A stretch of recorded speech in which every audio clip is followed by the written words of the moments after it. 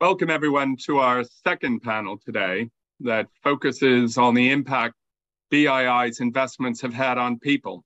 So we'll focus on issues such as gender and inclusion and quality job creation. At the end of today's panel, we'll try and take some questions from you, our online audience. So if you have any question, please use the Q&A button at the bottom of your screen. Let me introduce you now to our panel today. We're joined by Stuart Bradley, the managing partner at Phatisa. Stuart's career began in 1996 with CDC Group, and thereafter with Oreos Capital and Phatisa Group, of which he is founder and managing partner. Phatisa is a leading African private equity manager with investments across the African food value chain and in affordable housing. We're joined by Saurabh Singla, who is the Chief People Officer at Ecom Express Limited. Ecom Express is a leading end-to-end technology-enabled logistics solutions provider to the Indian e-commerce industry. And Saurabh is responsible for preserving the company's unique positive engagement, overseeing talent management and development, diversity, and inclusion. We're joined by Clarisa Franco, Managing Director and Head of Private Equity here at BII. Clarisa has been with us since 2007, and she manages a team that has a $2.5 billion portfolio that covers SME, mid-cap, large-cap, and private equity sector funds across Africa and South Asia. And finally, we have Lloyd, Chief Impact Officer here at BII.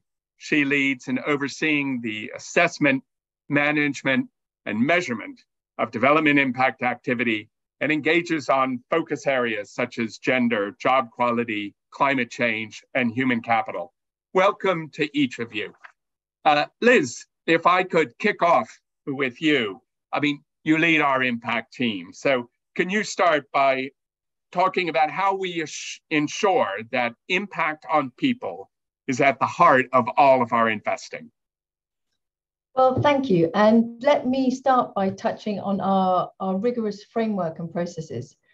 You have heard about our development objectives for the strategy period of 22 to 26. These are focusing on investments that are productive, sustainable, and inclusive. And one of the principal underlying goals for our investments is to improve economic opportunities for people. This might mean making an investment because we anticipate it will create more and better jobs, or improve incomes, or provide jobs that are inclusive. And what we always think about making the assessment about what sustainable development goal or what development challenge we're contributing to, and how we will do this directly or indirectly. And for the inclusive pillar, we're really thinking about the focus on people. So we're looking at the scale and depth of impact, what our contribution is, what difference we make, and what are the risks to achieving a positive impact. So in sum, we look at the difference we make to people's lives. And we've set our part impact management framework and scoring system to prioritize impacts in lower income countries, amongst lower income populations, and investments that make a difference to women, and prioritize investments in Black-owned and led businesses. And that's because this is where the biggest difference to people's lives can be made. And we've created a new impact scoring system, and we specifically look at how inclusive every investment is against those criteria and how it touches people's lives. So to take an example, if we're thinking about an investment into the agricultural sector, we'll look at what difference that investment makes to farmers, the farmers or consumers affected. What's the current income of the farmers? What proportion of women? Will this investment raise the productivity and income for the farmers? Will it improve the use of inputs such as fertilizers to lead to greater productivity, climate resilience, and hence more affordable quality food for consumers? So we really focus also on what contribution we're making. Are we mobilizing capital, or are we, by our focus on good environmental and social standards, going to improve the quality of jobs or the proportion of women in decent jobs? We then set benchmarks and measures and monitor the progress through the lifetime of the investment. In short, we seek to understand deeply how our investment is of benefit to people and hold ourselves to account. But I think you've also heard from colleagues, and you will shortly from other panelists, about how the impact on people's lives is a really real and everyday part of our partnership, and how motivating it is for us all, and how much it contributes to our culture of being impact-led. Thanks, Liz, for sharing that sort of principled approach. It's always good to get a sense of how it plays out in practice. So I wonder, Saurabh, if you can tell us a little bit about Ecom Express and what BII's investment has meant for you. Sure. So thanks, Colin, and I'm glad that we've been invited for this forum. And I completely am aligned with what Liz just said. And I will talk about how BII could kind of really create a difference to the life for Ecom Express and all the employees. So look, we are one of the India's leading technology-enabled logistics service provider, and we do it focused for e-commerce only. And some things which kind of make us to stand apart is we are more rural, less urban. And for us, we're trying to create an organization which goes to rural, creates employment opportunities there, rather than getting poor people to become more poorer when they kind of move to the larger cities.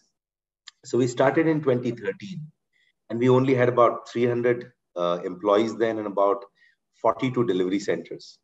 Today, as we speak, we are covering every state across this country, and the size and scale of the country is fairly big.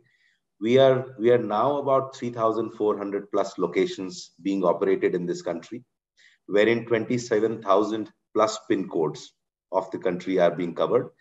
What does it mean? $1.2 billion population of the country. We have an ability to touch the country inch by inch, 97% every day. And this is done by the workforce that we have, and the warriors that we have are on the ground. There are about 60,000 plus people who are working. And 85% of these people are in rural, only 10 to 15% is in urban. And our continuous endeavor is that the tier 3 and tier 4 cities in the country, that's where we bring more and more employment. And it becomes sustainable as well. So it's business-led, and it creates employment. We're able to gain employment of people who are much more committed, and they're long-termers with us, because the opportunities available are not as many. A quick thing how BII has kind of helped us. The investment came in 2020, and then there's a repeat investment as well. There was a study which BII conducted along with 60 decibels. And this study paved way for the base of creating rural employment and repeat employment, and for people who are not employable as of now. Plus, how do we create a difference for diversity in this country, where the women workforce is otherwise a taboo in the logistics industry. This industry has always been a male-dominated industry in the country. And then how do we create a difference in terms of the environment, health, and safety? So all of these things, a lot of inputs which kind of came up. The study told us that almost every 5 out of 10 employees of Ecom Express believed that their standard of living and the way their life used to be has significantly improved. And about 92% of this respondent said, and especially females. So the females had a much higher percentage, and they said that our lifestyle, the way we're learning, and the way we are now independent in the rural India has been a significant high since they joined Ecom Express. We could also find out that almost 36% of this respondent said they were the first time job seekers. They had never done a job ever. So they didn't know what logistics is. They didn't know what e-commerce was. But they also came back and said, I have a very much improved lifestyle, and I am satisfied and learning in a rural area where otherwise we don't get stuff. And then look, and the story goes on. The introduction of gig workers, which is giving flexibility to all type of people. Whether I talk about getting females who otherwise never got the opportunity to get into a job. whether I talk about some of the disruptions that BII and Ecom jointly have been creating and co-creating and making a difference, a lot of those things continue to happen. So yeah, that's where it is. That's an exciting story. I wonder, Saurabh, if we can, I know that you're especially proud of the work you've done at Ecom Express around diversity and inclusion. And I wonder if we could dig a little bit deeper on the sort of the gender aspect of this and the gender action plan that we've been working on together.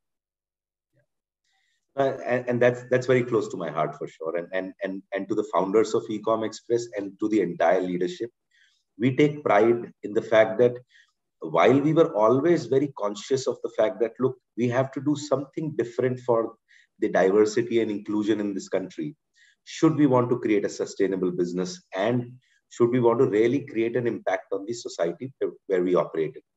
But look, with BII, we created a gender action plan. I'll tell you a quick result. So when BII made the investment, we were at 2% diversity. Diversity was only female and male ratio. And that was at a base of 20,000 employees.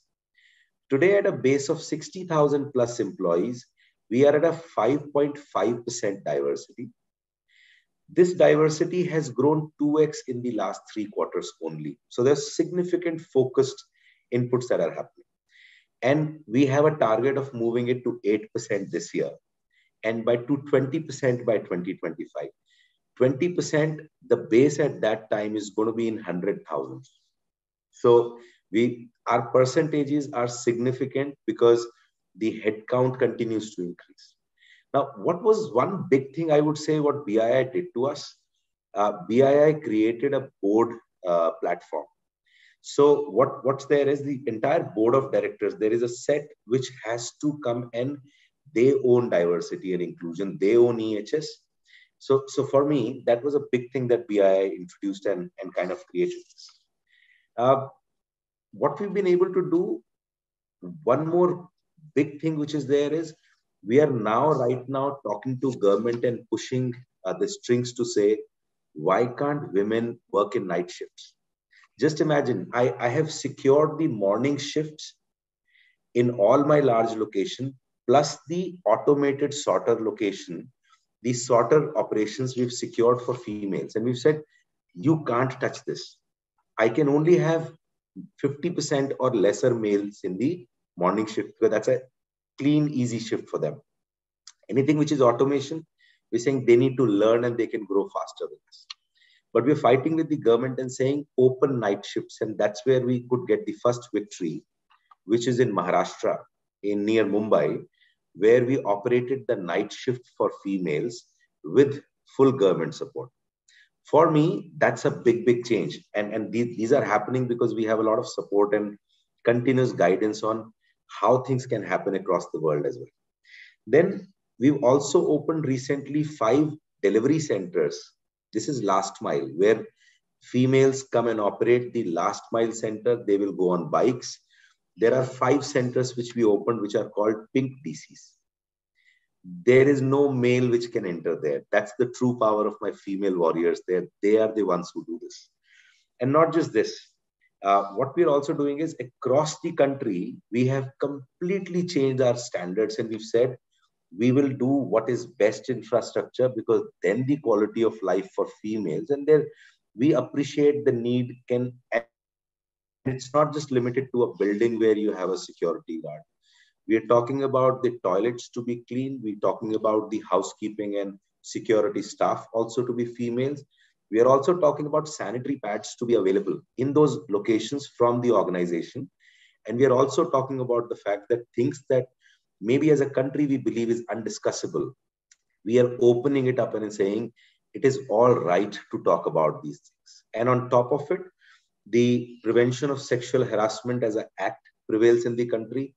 Our committee is one of the best, and we've been able to solve multiple things, which is where in the recent Great Place to Work award that we backed, our female employees gave a score which was at least 2 notch higher than the male employees. They said, we are definitely sure this is a great place to work. So that journey in such less time, Colin, is about actually a great partnership.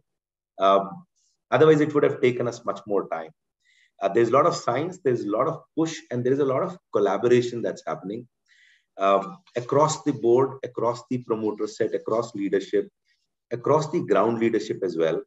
Diversity now is not male and female. We are introducing the transgender in our HR system, and we have it on our corporate objective to get us set this year to learn with them.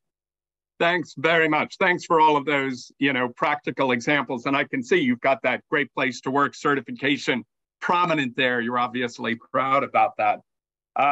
Clarisa, you lead our investment funds team, and investment in funds has been historically important to BII for decades. Can you share with us some of the examples of the way that investments in funds can transform people's lives? Thanks, Colin. I think I'll start off by saying that through funds, we've supported over 659,000 jobs across our markets.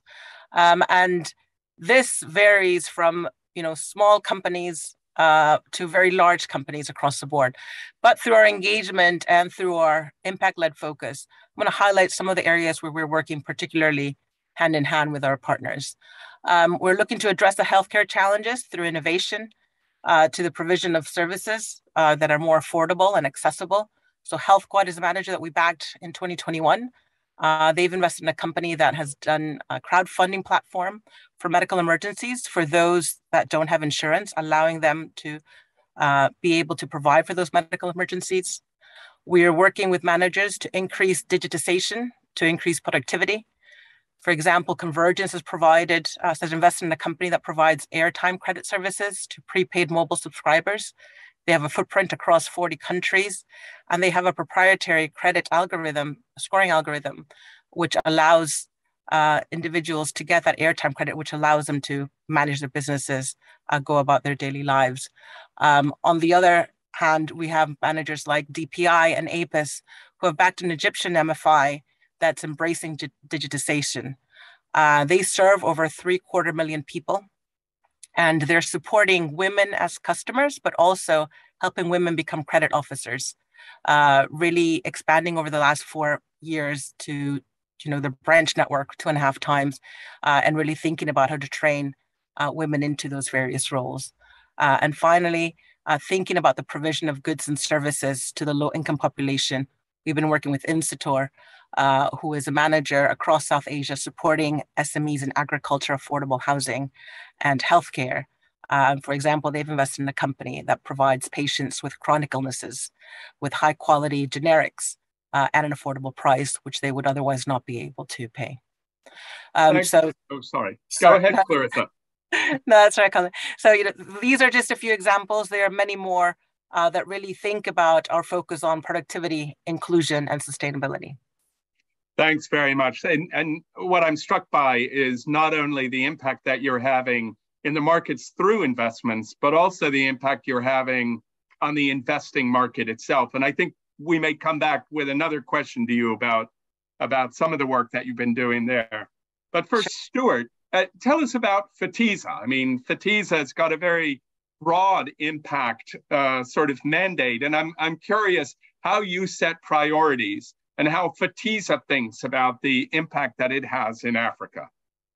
Yeah, thanks, Colin, and thanks for having us today. I mean, just Phatisa, we're an African sector-focused private equity fund manager, as you've described. Our two focuses at the moment are the food value chain and affordable housing. Our strategy is twofold, so it's impact and returns. We don't believe that financial performance and impact are mutually exclusive, but rather mutually beneficial. And we've embedded that belief in a rebranding process, actually, that we went through at the end of last year. And as you can see, we've placed an ampersand at the heart of our logo to reflect this inclusion. We also changed our tagline to more than capital, which is a real reflection of what we're about. So we target impact in a number of areas, including job creation, food security, poverty reduction, inequality, and climate change. Perhaps a few stats in terms of what we've achieved to date. We've maintained almost 12,000 jobs to date through our investments. We've created close to 4,000 new jobs. We've directly impacted and supported over 100,000 smallholder farmers in Africa and micro entrepreneurs. And I'm really proud to say that more than 90% of our employees in our investments are now paid on or above national living wage, which mustn't be confused with minimum wage, which obviously is a lot lower typically.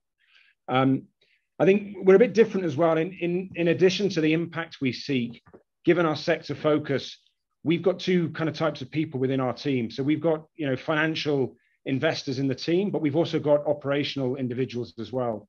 And it really goes to our tagline of more than capital. Because of that operational expertise, we can actually get really involved with our portfolio companies, help them develop strategies, help them really drive and grow those businesses. And that's because we've got individuals within our firm who have come out of operations rather than sort of financial backgrounds. You know, BII joined our most recent fund in 2021, which is a 2x challenge qualified fund. And that is one of our core focuses of that fund. And I'm really pleased to say actually that we've now made 4 investments in this new fund, Phatisa Food Fund 2, and already 3 of our new investments have achieved 2x status. So we're proud of that, and it's a goal that we're on. And through that, we've developed our own guidance tool actually for our portfolio companies to help them take the steps towards gender diversity.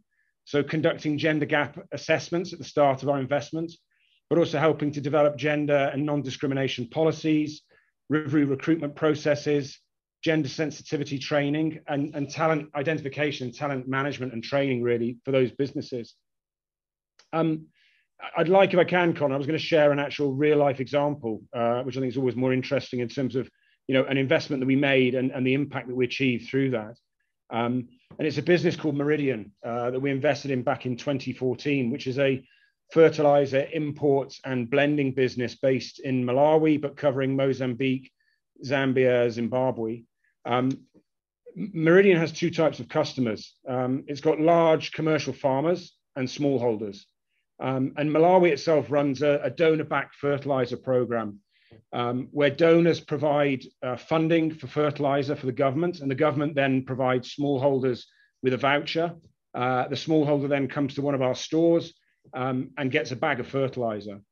But it's a process that was really set up, I think, in the 1950s. It's never changed in terms of the formulation. So it's one size fits all. It doesn't matter what a smallholder's growing or where they're growing it and on what soil types, they get the same bag of fertilizer. So we saw an opportunity there, which was to create some bespoke fertilizers for smallholders. But the challenge really was convincing management that this was a good business practice and going to be profitable, and also then to convince smallholders to change their techniques and try a new fertilizer. So we used technical assistance funding. We'd secured in our prior fund a 10 million line from the EU of TA funding. And we ran a program around, initially it was a pilot around 30 of our stores. We measured the soils around those stores of the smallholders and we analyzed what they were growing. And then we formulated 6 bespoke fertilizers depending on what they were growing and where they were growing it. But then we ran trial plots, because you can't just say to a smallholder, hey, look, you've been using, you know, this one type of fertilizer for 20 years, give this new variety a go. So we ran trial plots, and through that and that training program, we trained 15,000 smallholder farmers, 70% of whom are women, and showed them that we could improve their yields. And the success was we improved maize yields by 30%. We improve yields on groundnuts by 26%, and there's a whole list of data behind that. But it was just using, you know, a new formulation of fertilizer, same cost, just a different type of fertilizer.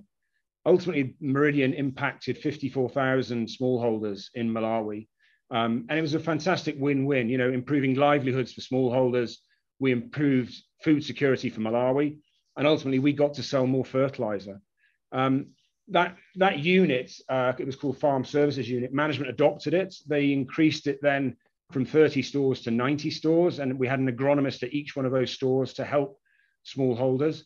Ultimately, we sold Meridian, so we successfully exited the business.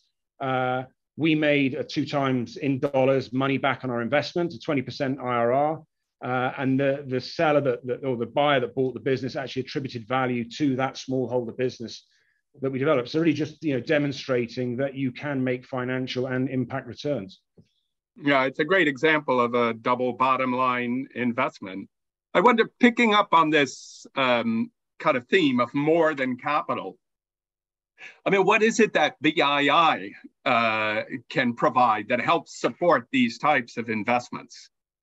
Yeah, I mean, to be honest, maybe we grabbed the tagline before you did, because, you know, I see you guys as exactly the same in terms of it's more than just funding that you bring to people like Phatisa to help us deploy. It is more than funding. I mean, I think, you know, you've got a deep pocket of knowledge there. I know it. I came out of the old CDC many years ago. But, you know, 70 years of experience. I think you've got some really great pockets of knowledge there, whether it be sector, impact, ESG, or simply, I think what we've learned is just connecting us with other people and sharing learnings, you know, rather than us all out there in isolation, sort of reinventing the wheel. So you've been hugely impactful on us through that. I think specifically at the moment, we're exploring with you a TA facility. So with BII and another 3 of our DFI investors, we're putting together a TA facility. And the lesson that we've learned in our prior funds is we can be so much more impactful if we can blend TA along with our investments and drive more impacts, as we saw in Meridian. I mean, you've co-invested with us. I mean, we've recently closed an investment with BII and 2 other DFIs as well in the Lona Group, which is a really large-scale fruit processing, pack house, cold chain and export business from South Africa into Europe. And without you, we couldn't have scaled up. We just didn't have sufficient capital. You know, Lona Group really liked us as a partner and saw that what we could do in terms of driving value, but we couldn't do it on our own without BII. I think just one more, and you know, is really at the start of the investment actually into us, going back to gender, is I think you quite quickly identified that we had a very male investment committee at Phatisa and encouraged us that we should try and attract women to that IC. You know, and I'm pleased to say that we did, and we brought Naraya onto our IC. She's been with us now for a year, and you know, just really changed the tone of the IC in what was a very male ego, perhaps dominated IC. And I think we're making better investment decisions for it. We're looking at things in a different way, and we've got a different voice on that IC, and we're better for it. So, you know, helped us in many areas. Thanks, Stuart. Liz, I mean, both Saurabh and Stuart talk a bit about gender. And I'm wondering, I mean, why is gender so important for BII? And what is it that we're trying to accomplish with our gender action strategy? Well, I mean, ultimately, our goal is to improve the lives of women and other systemically underrepresented groups in our markets by intentionally opening up economic opportunities. And I think the examples that have been given are exactly sort of on point. I mean, you know, as an investor, we can actively seek investments that are already gender balanced and inclusive, and support inclusive businesses and help fill financing gaps. I mean, others earlier on in the session were talking about how women and other underrepresented groups sometimes find it hard to access capital markets or access finance. And the second is this aspect of value creation, working with investees to support them in whatever dimension that is. That could be at the leadership level, it could be at the workforce level with supply chains in designing products, as we've heard today. So that's one aspect. And we've got a 25% gender finance target for the next strategy period. And the other element which we've added for a focus area in this strategy period is a focus on Black owned and led businesses in sub-Saharan Africa, to allow Black entrepreneurs to access capital you know, because what we found in our portfolio, and we have a look across the market, is that access to capital isn't always as easy as it should be. So those are really the main areas. Thanks a lot, Liz. Clarisa, I mean, Stuart gave this example of actually adding a woman onto their IC committee. I mean, are you seeing similar moves in the market? Yeah, Colin, no, it's nothing's more rewarding and exciting than seeing what was once an annoying nuisance question become mainstream, and seeing our managers and investors really lead with what they're doing on gender and inclusion more broadly. Stuart's mentioned the role of, diversifying their investment committee. You saw Saurabh hearing about, what are the challenges that are preventing women from being part of their businesses, and spending time to understand, what can be done to fix that. I remember 4 years ago, we had done an analysis of senior women represented or not being represented across our managers. And in particular, in West Africa, we did not have a single fund manager that had a woman in a senior leadership position at a founder level or managing partner level. And I was speaking to one team there during a conference, asking, they had just recently hired two women onto their team that were working extremely hard. And I asked them, what are you going to do to ensure that this woman is part of the partnership within, a certain time frame? And this woman reached out to me just a couple months ago to say, that one question made a huge difference in my journey as a professional, because it allowed me to, expand my own professional development, allowed my partners to think about, what is that path going to look like? And she recently became a partner in that team. And that was extremely rewarding. One, seeing, even just a small question, which might seem awkward at a point in time, can lead to changes. And it's been great to see how that, I no longer have to ask, have you thought about how diverse or not diverse your partnership is? On the contrary, everybody's really excited to tell us about, the changes and where they see the challenges and how we can support them. And we work hand in hand. Stuart mentioned thinking about, where are those networks? Can we connect you to other networks to allow you to find the right pools of talent? And it's not just around gender. I mean, Liz has talked about ethnic diversity as well, race diversity. Engaging with our partners around that is really critical to ensure that we move towards the right way. Yeah, it's great. I can really tell the excitement that you feel about seeing these shifts around inclusion in our markets. I wonder, Saurabh, Clarisa shares this discussion from the investor side, but as someone who's responsible for these issues inside a company, what do you think the role of an investor should be in trying to promote diversity and inclusion? So I think the first thing, the diversity and inclusion is not just any fancy thing. It is directly related with the business outcome. And we at Ecom, we firmly believe it, we've seen it. For me, more and more investors like BII, even if an organization has one investor like this, what it does as a difference is your board, your entire leadership gets a lot more serious about it. And look, if you look around all these investments that have been happening in the last couple of years, the global sustainable investment, that itself is a $30 trillion. And we were just trying to study that why would an organization, why would an investment partner look at sustainability as a goal as well? Unless the world becomes a better place to live, and it can only become when it's a overall society to represent, and we look at sustainable goals for future. I don't think you can build large mammoth organizations purely on profit only. So we at Ecom Express, we are extremely delighted that we could secure the funding from BII, not because of the dollar number, but it's about a complete change of culture and the vision that we have towards our future. Made a huge difference for us. Yeah, and Stuart, as you now are engaging with more investors, raising more money for Phatisa, are you also seeing a pickup on these issues around diversity and inclusion in the broader investment community? Yeah, absolutely, Colin. And look, it's not just obviously in the DFI world, but outside of that as well. We're getting we get a lot more questions around that now, ESG impacts, inclusion, etc.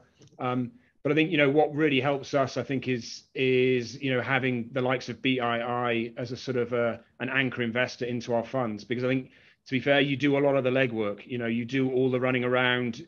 As Clarisa says, you ask us the challenging questions around diversity and what we're doing. You've given us big support and help in terms of ESG policies. I think Nick spoke about it earlier in terms of environmental social action plans, and making sure that we've got our house in order. And that gives commercial investors, huge comfort, I think, when they come and join, that they know that actually they can tick that box. They want to do it, they don't necessarily know how to, but you've covered it for them. So absolutely, it's a focus. All right, thanks very much, Stuart, for joining our panel, and thank you as well, Liz, Saurabh, Clarisa, and many thanks to all of you online for taking time from your day to join us on this panel discussion.